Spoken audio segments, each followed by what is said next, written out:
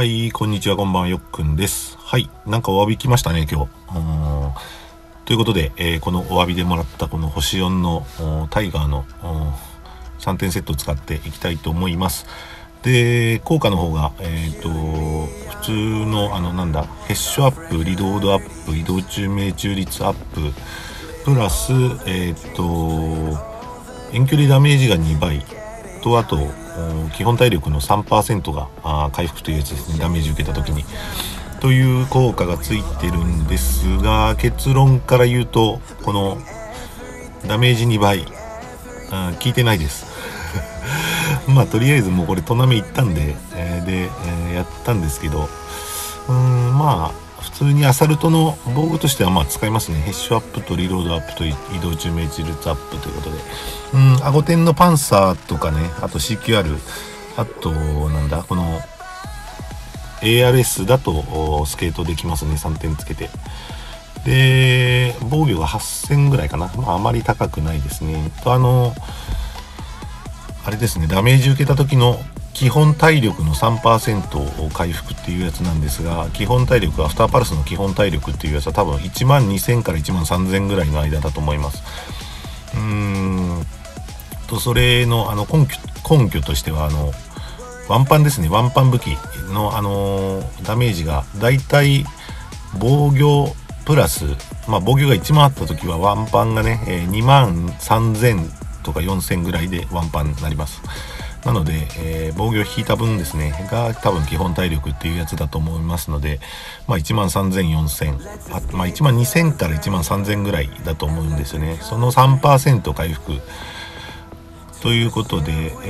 360から400ぐらい回復ですね。これが一発あたりのダメージで回復してくれるならば、レートの高い武器に関しては効果あると思います。その辺はまだ検証してないんですが、一発あたり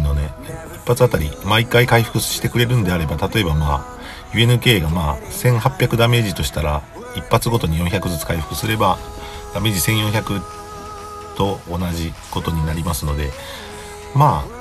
その点に関してはね、わ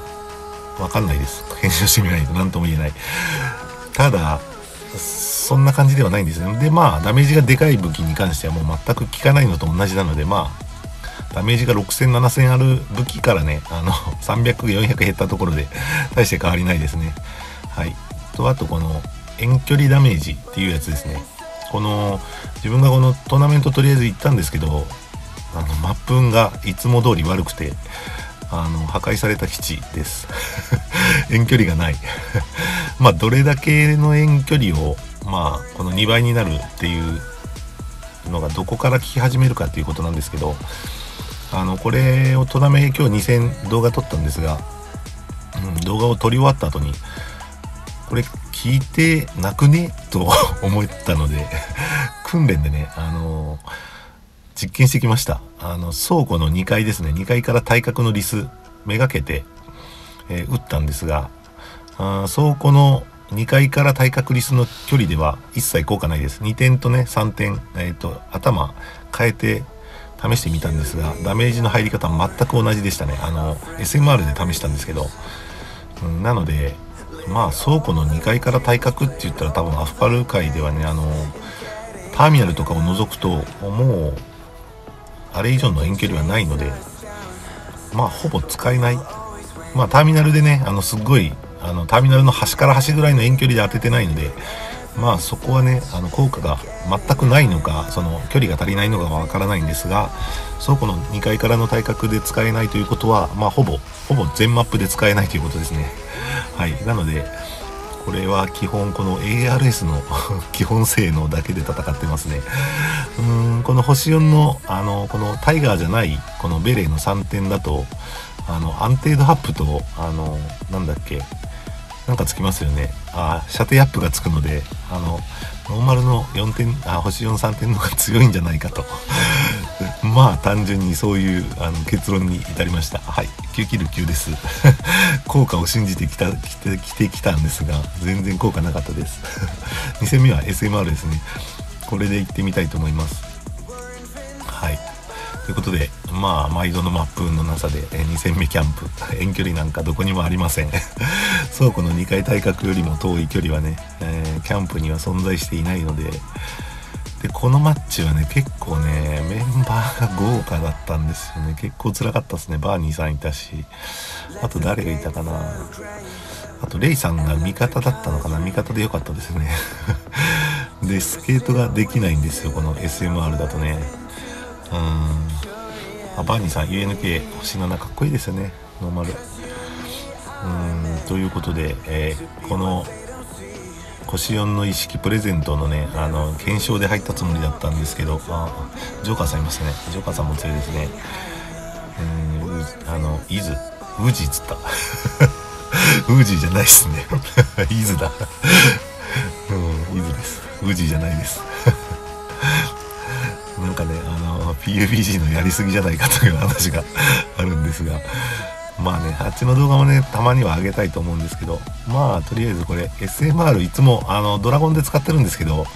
ドラゴン関係なしにこれ強いですね。やっぱり効果なくても十分な火力がありました。めちゃくちゃ強かったですね。武器の基本性能だけで、結構近距離遠距離ともにね強いので、やっぱねこれにドラゴンがいいですね。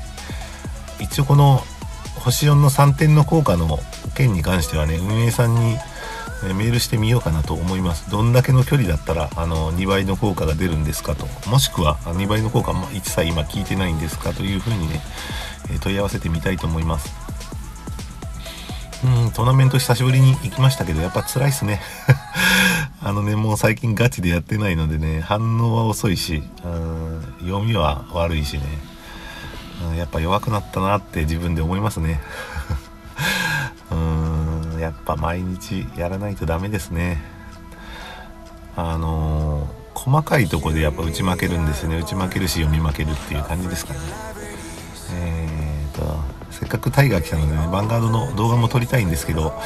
ヴァンガードでガンガン買っていく自信がないんですよね。どうしよう明日の動画はどうしようっていう感じなんですけど、イズとかPPM とかでやってみたいんですが、ヴァンガードの動画もね撮りたいと思います。今デスマやってるんでデスマ行こうかな。デスマヴァンガードが楽しそうですね。一番デスマヴァンガードの動画でも撮りますか。はい、ということで、この詐欺防具ほんと詐欺ですよね。もう運営もやっと接続が治ったと思ったら、今度は防具の効果が出てないというね、本当は出てるのかもしれないですよ。めっちゃ遠距離だったらアフパルで本当にここだったら2倍になりますという距離が存在するのかもしれないんですが、まあ倉庫の2階対角使えなければね、まあ遠距離使えない、あれなんですよ。遠距離で2倍ってなってたんで、マークスマンが出るやつですね。遠距離ヘッシュが名車種かな、日本語版だと。英語版だとね、マークスマンが入る距離だと入ると思ってたんですけど、全然入らないので、多分ね、効果は多分ターミナルの遠距離でも多分出ないと思います。マークスマンの距離が遠距離っていう概念だと思うんですね。アフターパルスだとね。はい、いた。なんでここハンドガンに、持ち替えたんだろうどう考えても SMR の方が強いんですけど、もうね、もうなんかグダグダですけど、グダってますけど、トーナメントグダってますね。ダメだな、やっぱいつもやってる人たちにはやっぱかなわないですね。はい、怒られておりますで、キャンプなんでやっぱ SMG がどうしてもね、とつってくると、でとつってくる人が多いとね、 SMR じゃ止めきれないんですよね。足が遅いし、振り向き遅いし。はい、終了ですね。何キルだ、13キル12です。ギリギリデスレではなかったですね。はい、ということで、今日いただいた防具使ってみました今日の動画はこの辺で終わりたいと思います。よかったら高評価、チャンネル登録よろしくお願いします。ご視聴ありがとうございました。